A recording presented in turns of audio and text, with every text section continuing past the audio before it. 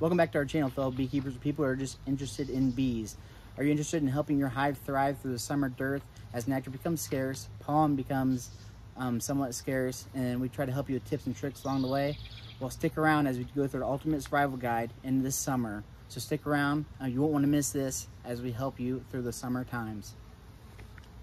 Summer is a critical time for our bees. It's when they're the most active, the population is the highest coming out of the nectar flow because she just laid the most, and it's when nectar and pollen are becoming scarce. So this is the time where us as beekeepers have to recognize these things, and the population will be declining because she'll be laying less. But why is summer so important? As our bees gather in the front of the hive, washboarding, due to the hot summer days causing a lack of nectar and pollen, it is important to understand the nutritional needs of these bees during the hot summer dearth. With this, we'll help you identify certain aspects of a hive.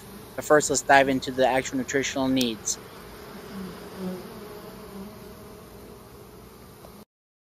A bee's development is heavily influenced by its diet. They eat a mixture of nectar or carbohydrates, as you can see in the corner here, and protein or pollen, as you see by these yellow specks. In the summer, when flowers are abundant, bees can usually find enough food. But as a beekeeper, it's important to monitor their food intake. If bees don't get enough nutrition, they can't properly develop. And a good sign of nutrition is the puddles at the bottom of the cells, as they'll have enough nutrition to eat as the days to come. If bees don't get this proper nutrition, it can lead to weaker bees and a less productive hive. A good sign of good nutrition is stored pollen inside or in between the cells, as you can see here, or abundance stored on the outside, as you can see the extra pollen stored on the outside. The consequences of nutrition deficit hive can be severe. Protein deficit can lead to underdeveloped bees, as there's no protein band on the outside here. And a lack of nectar can cause a shortage of honey, which they will then cut back on if they don't have enough honey or open nectar. This lack of nutrition can lead to a weaker hive that's susceptible to pests and diseases. Worst case scenario, a hive can even collapse if they're not getting enough nutrition, as they have just a small enough puddle at the bottom to feed on, which can't last but more than a couple days. With a poor brood development or the lack of nutrition, this can lead to a shorter lifespan of the bees, or may even lead to the weaker bees consuming these, since they will not survive to adulthood. The consequences of nutritional deficit, where bees don't have enough protein, which is right here in these cells, or nectar or carbohydrates, which is in these cells, can be severe. So protein deficit can lead to underdeveloped bees, while lack of nectar can cause shortage of honey. Sometimes out of the main nectar flow, the bees will actually reconsume the eggs the queen lays, which stops the brood pattern. So you can see where she lays a regular pattern and where they've consumed the eggs on the outside.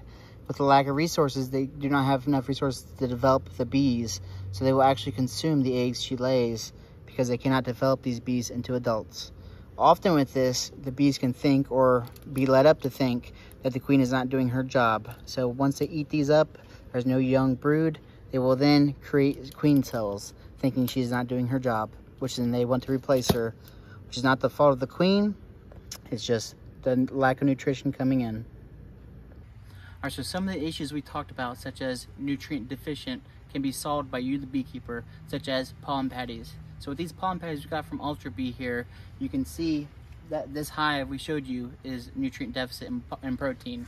So we'll simply just add this over the brood chain or the brood area for them. Now, besides pollen patties, another important thing is carbohydrates. So that's the sugar syrup we talked about. It's important to feed them, 1-to-1, half a gallon or a gallon at a time, but don't give them too much, because it is the summer times, it will attract robbing. So for a small colony like this, for 3 frames, usually frames of honey are perfect, and it won't attract other hives. If you put sugar syrup on them, it can attract robbers. So again, don't put too much pollen patty on them because of hive beetles. Don't put too much sugar syrup in them because of robbing. Another important thing that can help is a clean water source. So if you put a small pool, if you don't have a pond in the area, or if you have a pond, don't worry about it, because that's plenty of water in the area. So again, supplemental feeding, clean water source, shade if possible, and other than that, those are the biggest things in the summer to help your bees thrive. So there you have it, the ultimate survival guide to summer beekeeping. Now remember, if supplemental feeding is needed, please do so. And if you need to, check and find the problem earlier than later. It always helps. So now remember to like, share, give us to your friends, because this is summer beekeeping. They will need this too. And subscribe as you continue to follow us with tips and tricks along the way.